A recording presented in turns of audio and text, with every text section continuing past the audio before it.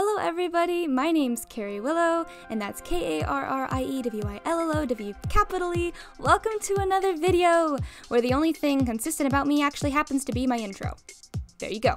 More specifically, welcome to another speed draw, where I draw Pokemon with the items I named them after in my first/current playthrough of Pokemon LeafGreen. I remembered the name this time. Heck yes. Technically, my first playthrough ever. Since I was, well, there is no was, since I am a little late to the ballgame. I didn't really play it as a kid, so yeah, I missed out on that. But here it is! The fabled, the elusive, the, honestly for most, probably imaginary, Putting the Pidgey video that you all have been waiting for the last couple of months. As to why it took me this long, I sort of forgot about it. Oh gosh. I sort of forgot about it until a friendly fan decided to remind me kindly today, actually, on Twitter. He's like, hey, you're forgetting something. Thank you for that, by the way. Unfortunately, it has been a rather rough week, but I'm hoping that this newer drive of creativity will pull through with some more interesting content. Maybe something different to speed draws. You never know. But while I'm here, I should probably also leave a disclaimer. All of the art in this video does belong to me, including the inked sketch. I'm still rather new to digital art, so I draw the things I want to record beforehand on paper and then take a photo so I may trace over it for more precision and better results. I think it's significantly better than just like letting you guys watch me for over 20 minutes of a video and struggle and just fail dramatically. I don't want to waste anyone's time. I'm really good at that, but oh boy, so I think it's easier that way. I do not condone tracing anyone's work, especially to make a profit, because that is their work, and they probably put a lot of thought and effort into it, blood, sweat, and tears, all that jazz. So don't do that. It's bad. That's not what I'm doing here. I'm using my own stuff. That's basically what this is about. But also, like, the music. That, however, is not mine. That does not belong to me, so go ahead and make sure you look in the description down below for the author or the artist that I credit, and go check out their stuff, because I think it's wonderful. I think it's great. With all that out of the way, let us get started with the video. So, okay, one of the first things I want to talk about, because I'm trying to stick to some semblance of a script, is the inking and tracing portion of this particular video.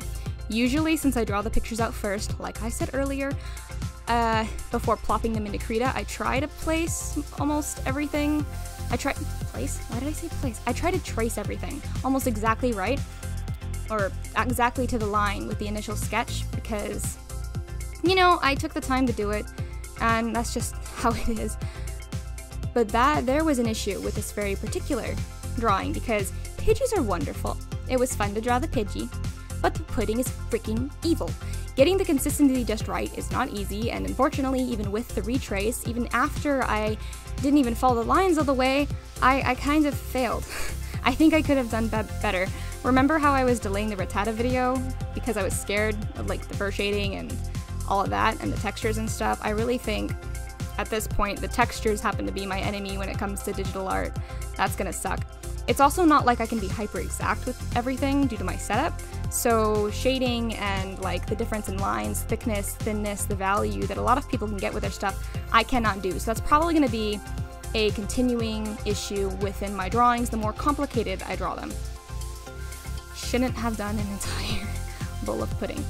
I didn't even bother making the feathers look realistic because, well, I don't really know how, and I think hyper-realistic feathers would look a little weird on this Pidgey in particular because I draw in a more cartoony style. Very cute though. I think I did a good job with her. I think I did a good job. You know, at this point I'm kind of starting to feel like these videos are just really sad documentaries of both my failures to create adequate content and my endless list of complaints / constant complaining. It's like I'll never be satisfied and never am satisfied. But that's right, folks. Listen to me complain. You're here for my suffering and the chaos anyways, so at least in that category I'll never fall short. Trying to get back on track. I did actually enjoy this experience, this Pidgey experience. It's not all complaints. I promise. It's not all complaints. But like in the last drawing, I did try to give Little Miss Pudding an appropriate expression fitting what her personality seems to be in the game for me. I actually do not know if all the Pokemon have the same personality, like say every Pidgey has the same personality, or every Bulbasaur or whatever. I don't know, but for this one I had, I'm still new and stupid, but for this one I had, her personality was supposed to be adamant. So in order to portray that, I figured I'd make her look really pissed off and set on the task of escaping her sticky pudding prison. By the way, do not put birds or any other animal within food. They will not like it. It is mean. I am evil. Just saying. And this is a drawing, so it's fine. I hope that I was at least somewhat successful in that, though, like portraying her emotions and stuff, and she just looks confused. It's sad. The tracing's straightforward. The coloring is a whole different thing. What I generally do is I learned that if I try coloring on the same layer as I do the inking and stuff, I'm gonna suffer, so I actually put it in the layer below and then trace little lines with the colors I choose, or the colors I pull, because I usually use the stock images and then pull the colors from there because I want to get it as accurate as possible. So I'll usually do that, and then what you'll witness is me doing a bunch of like little, I'll do a bunch of lines and stuff, and I'll like fill it in with a tool, and I think it'd just be a lot more quicker. I could take the time to like draw it all in, but that's not really gonna work for me because it already took me like 3 hours to record this, not even the audio. I can't even express how long this took me or is taking me to do the audio because I decided to do something different. I attempted a script, and right now I'm kind of off script, so like what was the point of doing the script? But here we are. I wanted to also, like right here, you see me doing a bunch of detailing, and the coloring itself was actually a balance thing. There's a whole balance thing I was supposed to read off, but I didn't read off, so here we are. Screw the script. It was worth a shot.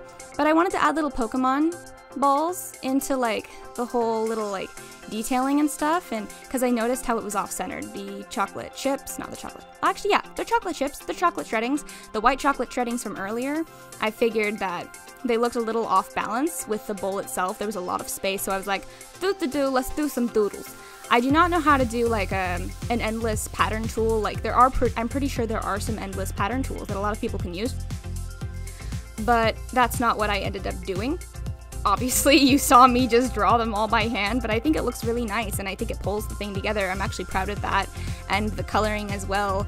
I pulled the colors themselves from the actual stock image of a Pidgey, which I will link down in the description below. And this pink bowl color, which looks very similar to the beak and is not the same, is literally the tongue. I realized my Pidgey doesn't have a tongue, so there was no point in pulling it anyway, so that's kind of what I did. Yeah, that's kind of just what it was, and I figured it'd be easier to do it that way instead of just coming up with a whole new color, because finding balance in these things is kind of hard. I kind of regret not being able to find a good color balance with everything. I think I made it work. I think I did good. I definitely agree that adding the details and stuff was nice. But, I mean, even if you add the details, when it comes to shading like I'm doing right here, shading is one of those things. Just one of those things that I do not enjoy. I add another layer to make it easier because I can actually mess with the opacity. You'll see in the little meter to your right. I can mess with the opacity and make it significantly easier to deal with, but it's just... I didn't try adding detail to the wings. I tried adding some detail to the pudding, but like, how the frick does one do pudding? Is pudding even sticky? Why did I do sticky stuff? Why is it coating? Does it actually look right? Does it? I don't know. Before I even colored this, fun fact, it looked like a freaking bowl of liquid mashed potatoes. That's what I dislike. Cause like the little chocolate bits, those did not look like chocolate. They looked like cut chives, and I felt so bad. And that's another reason I didn't necessarily want to do this video, because I was like, oh, haha, everyone's gonna think it looks like freaking mashed potatoes with a weird swirly thing, because apparently you want your mashed potatoes to be fancy. Ho, fancy mashed potatoes? I don't freaking think so. But I think I made the balancing work. I think I did it good. I think I did it good. Completely off script. Screw this script. But layers are great. Layers are wonderful. And it's nice that I get to change the opacity. It kind of does suck a little bit, because if I want to smoosh them all into one image and stuff, I can't really do that because, or I don't think I can, because if I smoosh them all, but that thing's in its different opacity level, then it might just go back to the 100%, which is just way too much shadow. I like how I can modify the shadow. I picked up that trick somewhere. I don't know where I picked it up, but I picked it up somewhere, and it works.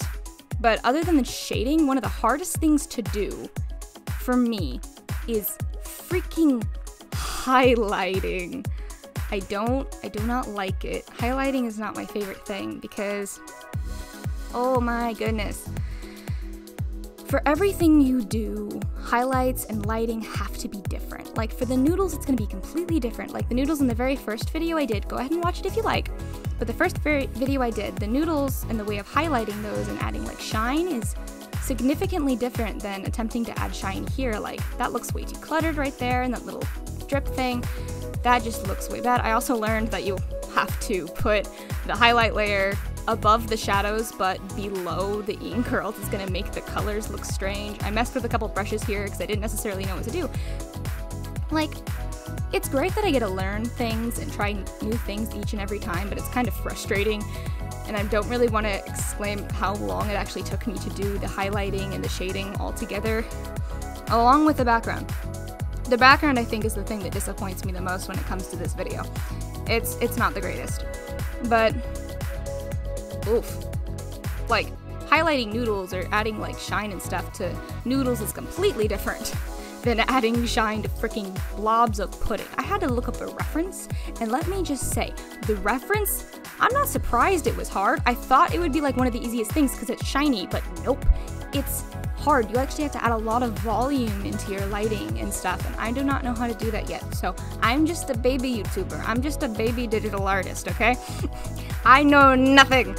I never said I knew anything, but oh boy, it's not the greatest thing.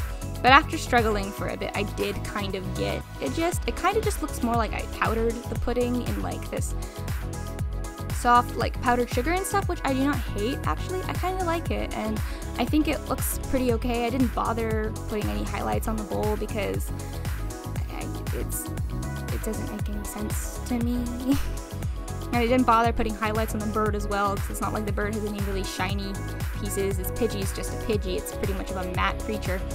But eventually, when I got it to something the way I liked it, I decided to attempt with the background. With the backgrounds, what I want to do generally is make it kind of themed. I did not do it for the cheese video, and I kind of wish that I didn't do it for this video, because making this themed to be pudding, this is what I hate the most. Circling my mouse over it, you can't even see it, but this is the part I hate the most. I made the drips look cool, but the freaking, again, with the highlighting, adding depth to pudding on a wall is hard, because there's a lot more shadows and values than you think there would be, but then you add too many shadows or values, and you're like, well, heck me, I guess then. I guess I'm screwed. Like, look at that. I only had a couple of, another thing I regret, other than like the lighting and stuff, and the way I did the shines, is how like there's not a lot of variety in colors and stuff, and I did manage to pull it together with the pink, I think that was a good thing, and the fact that I added a little bit of red hue to that other type of pudding that is on the right of the background. RIP, look at me just try smudging things. RIP past me. It's okay, the suffering ends soon, I promise. Yeah, but other than those two things, I could have done butterscotch. I didn't even think about butterscotch until now, but I only knew so many flavors. Like, there's chocolate, there's vanilla, and then there's whatever the heck that flavor is. I'm just gonna go with red velvet. Is red velvet pudding a thing? Is that a thing? I'm traumatized. I don't think red velvet pudding is a thing, and I'm traumatized. Oh my goodness. But I did kind of find something that worked pretty well. It's a whole process. Hopefully the next video I put out will be done a lot quicker and a lot better, but yeah, I blurred the background a bit, made it work, and I finished it up. With the coloring stage done, yeah, with the shading, the coloring, and everything done, it's a whole thing. My god.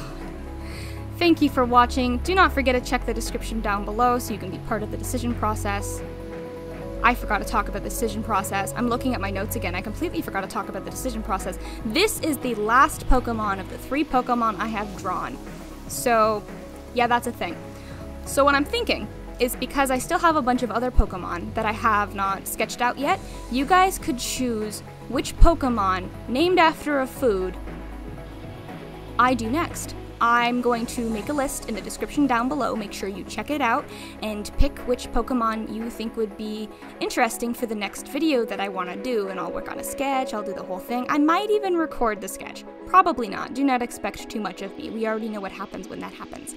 But yeah, be sure you look in the description down below. Make sure you comment which one you think is good. Make sure you comment, and since you're down there, you might as well check out the artist. And since you're down there, you also might as well check out, let's see, my Twitter and Instagram for art stuffs, finished products from these videos, and maybe even some weird thoughts or comments I have, assuming that I get my stuff together, which I probably won't, but it's worth a shot. If you want to check it out, go ahead, check it out. Do whatever you want. You guys are your own peoples, but I don't really know how to do these exit cards. It's just kind of a thing. I'm not really surprised that I haven't come up with a proper outro because I've only made a couple videos, despite it being over a year that I've actually started the YouTube. Is like, oh, it's a 2020 thing, it's a practice thing. But no, it takes me this long and I never actually do things and I'm dormant, and that's one of the reasons I don't actually make any progress. It's because I don't do anything. I'd like to start doing things more. I want to start doing things more. I think it'd be fun, and it'd probably get me out of this depressive funk that I'm in. But with all that depressing, sad stuff aside, I guess I gotta end the video. I hope you have a wonderful day. Enjoy the reel if it's still going. And I'll see you guys later. Make sure you check all the things, do all the things. If you want to subscribe, I don't really care. Do what you want. Like the video, that'd be cool. Let me know if I need to do anything new, need to change anything, yada yada yada. What is this? What am I doing? Okay, bye! I hope you have a nice day. See ya. Peace. Oh wait, so much for structure.